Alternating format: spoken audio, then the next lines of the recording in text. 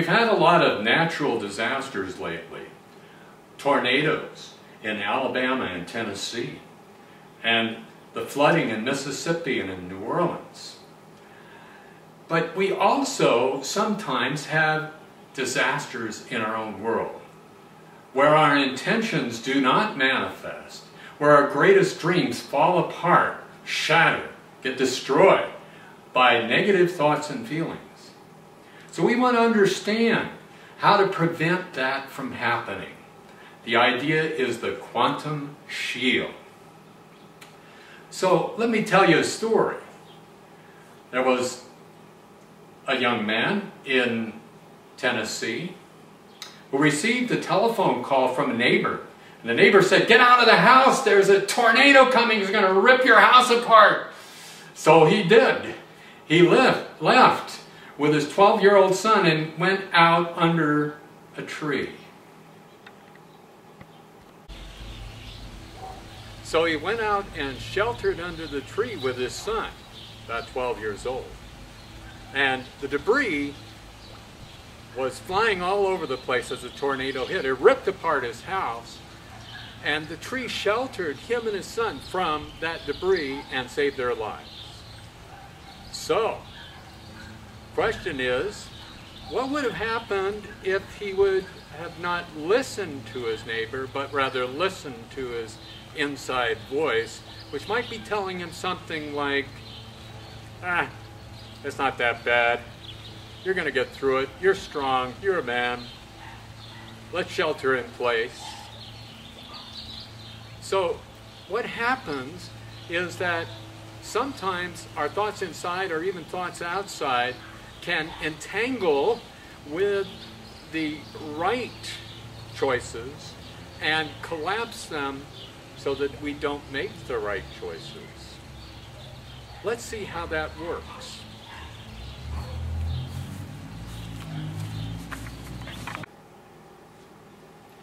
So my book is called The Quantum Shield, Protecting Your Life from Destructive Thoughts and Feelings. Not just from within yourself, as in the case of the man in Tennessee, but also thoughts coming from outside. So what we want to do is first understand what this idea of the quantum shield is about. The word quantum means bundle, and specifically it applies in physics to the small bundles of matter that we say exist, that make up our bodies and the earth, etc. Okay? And they have a strange behavior. They behave in accordance with probability, like the rolling of the dice. And so, what has been proposed is that this rolling of the dice actually can be interfered with by the entanglement of outside forces. So we're looking at an analogy in this book to the entanglement in quantum theory, to the entanglement of our thoughts with other thoughts and how they influence them. So first let me ask you, have you ever had a disaster in your life, right? Some dream that just fell apart because of thoughts you've had or thoughts others have had that have influenced you. Think about it a minute. Once you have that in mind, try to think about what the thought or feeling was that caused the collapse of that dream thought. And then we want to try to understand what you could have done to save that dream. We all have dreams and things go awry. So if the analogy works, what kind of entanglement collapses your path to the dream? I've already indicated that it's two different possibilities. Let's look into those. It comes from within or without. Entanglement with your subconscious and the thoughts and feelings that boil up from it, right? Wayne Dyer calls it the habitual mind because we have habits of thinking that we reinforce that are negative. If we don't remove those habits and change them, then that may entangle with our dream and prevent it from realizing. Secondly, we want to watch out for the entanglement of our thoughts and feelings with the thoughts and feelings of others.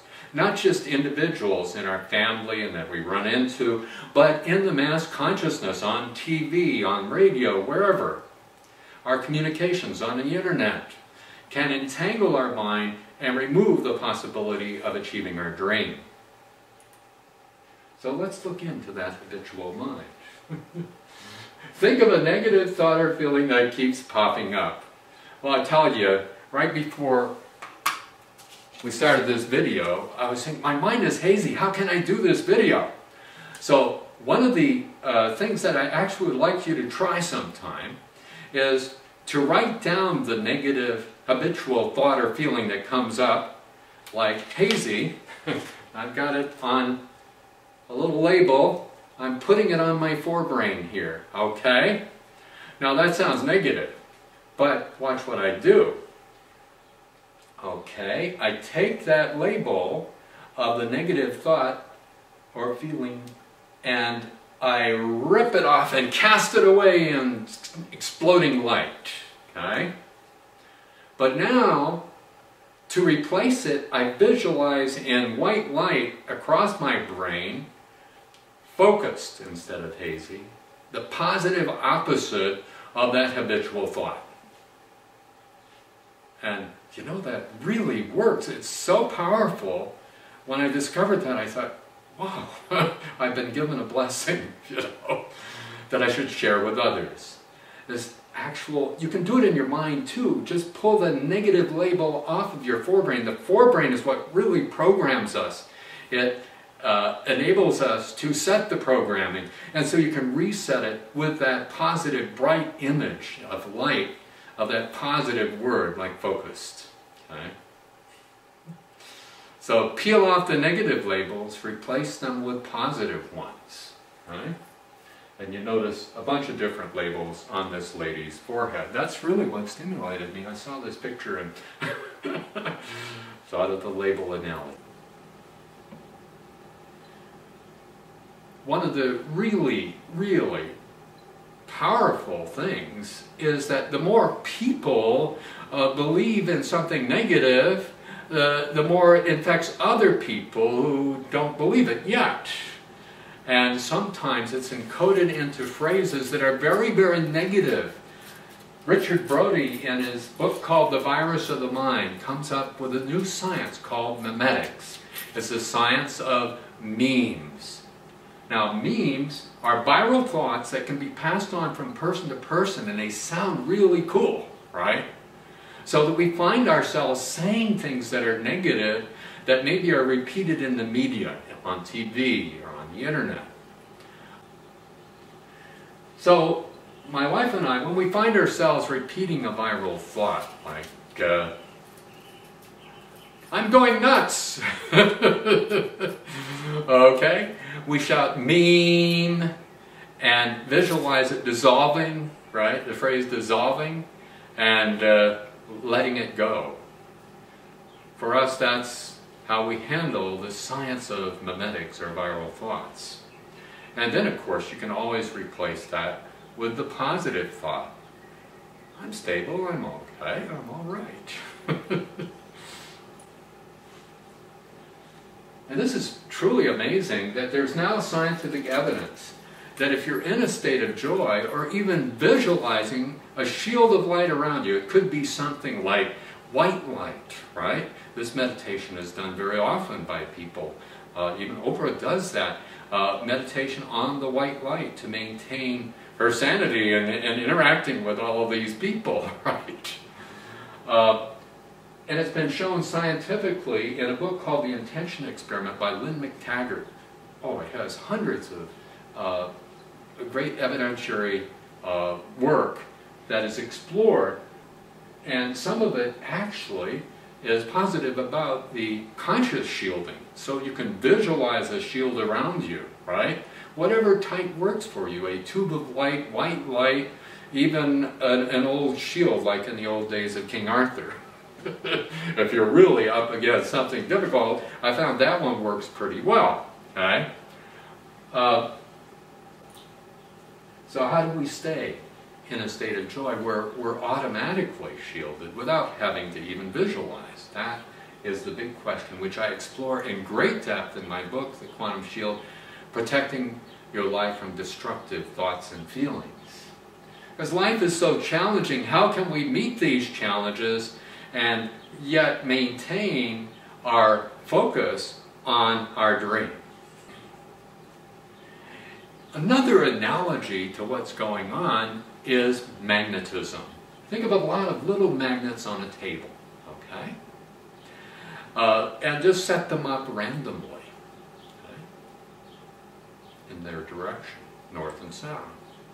But if you bring a very powerful magnet on either side of the table, it's going to line most of them up. And that's the idea of quantum entanglement. It actually can line them up in the wrong direction, or positive quantum entanglement can line them up in the right direction.